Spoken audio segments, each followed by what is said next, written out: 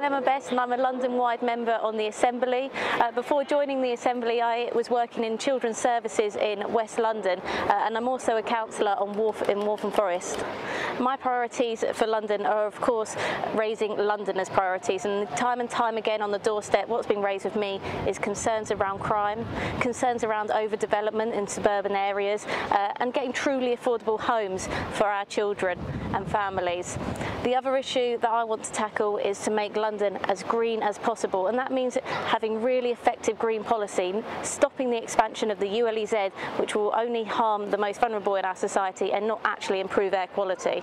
I'm here to represent you in the Assembly, and I'd love to hear from you, so if you have any concerns or any issues, please do get in touch with me. Thank you.